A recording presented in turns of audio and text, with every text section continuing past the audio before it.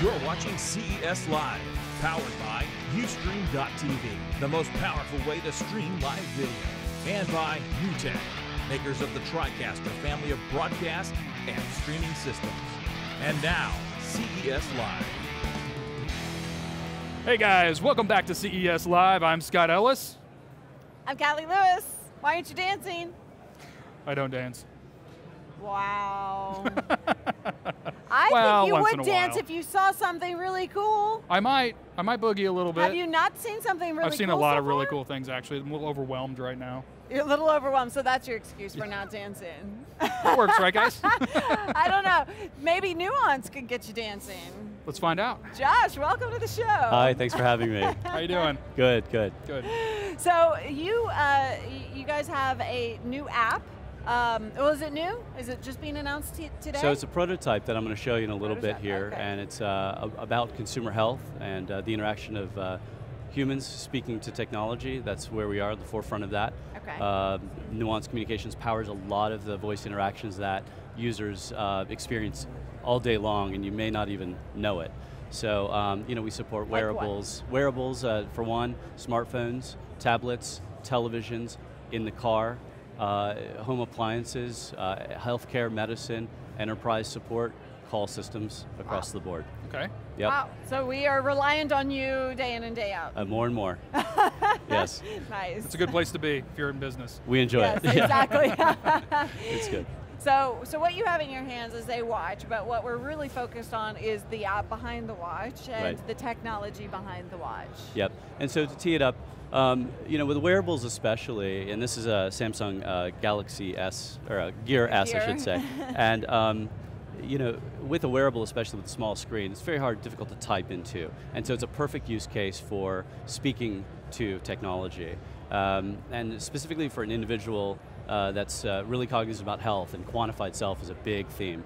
And we're seeing two this year, connected drive and connected health, consumer health. So this application, this prototype that we put together, it does three things. You can actually say things like, I took a run this morning at 7 a.m. for an hour, or you can say I went for a hike, or I took a swim, and it will guide you through questions and then calculate the stats for you, and give you the results. You can track your fitness, you can track your workouts, your routines. Wait, okay, so back up, sorry. Yep. So it's going to work in conjunction with the tracking, so, or is it completely separate? So it can pull in the data on the device to know how many steps you've taken, your heart rate, all that sort of stuff. So the activity tracker is essentially tracking all the steps and the calories burned and everything, and then when you talk to the app, you say, I took a run, hey, by the way, it was really good. It's going to come back and calculate all that information. Exactly. And tie it into a really quantified health. So you want to make sure that you've got the best health you can and be at your peak performance. Right. So is the activity tracker actually a part of the app? Is it all? Not intertwined. So this particular prototype is really just to show three different functions. Okay.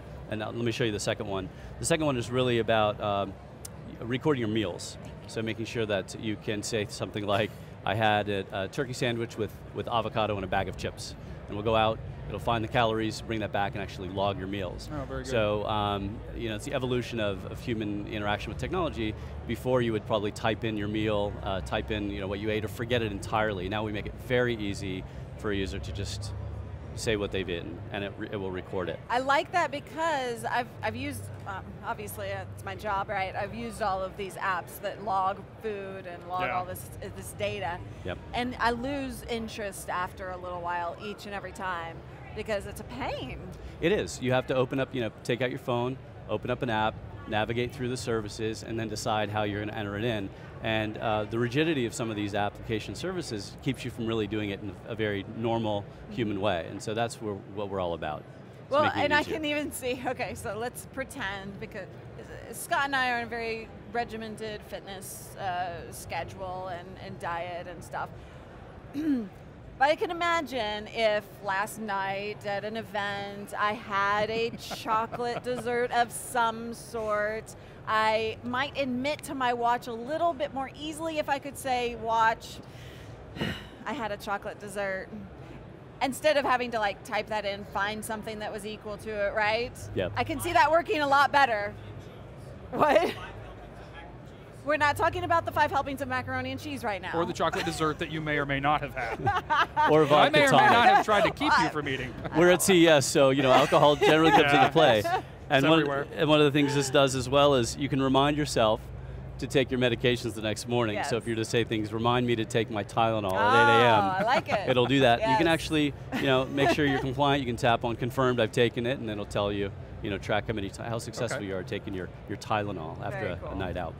And so describe again, so how do I know that I'm using your technology or that voice control? Is it in pretty much everything out there? Or It's in a lot. It's in a lot of products. Samsung's a huge partner of ours, Okay. and there's others out there. A lot of automobile companies use our services. A lot of OEMs, hardware and software alike. So Nuance is really kind of everywhere you're using voice to interact. Love Very it. cool. What's the future? Where's it going?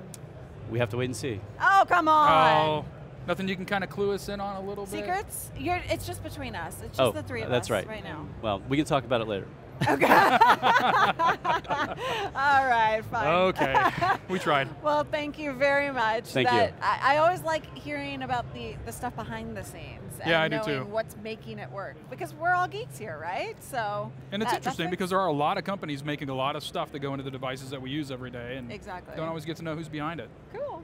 Well, you guys keep your screens focused on geekbeat.tv/CESlive because we have a ton more coverage coming up today, tomorrow, the next day, the next day. How many days are we here? No, that's it. And then we're going home. Then we're going home. Yeah, that's like a year from now, so we'll be around. Thank you guys so much. Scott and I are heading off stage. We're actually going to go hit the show floor and see what else we can find. John and Miriam are joining us up all right. next. So stay tuned, short break. Bye. See you guys.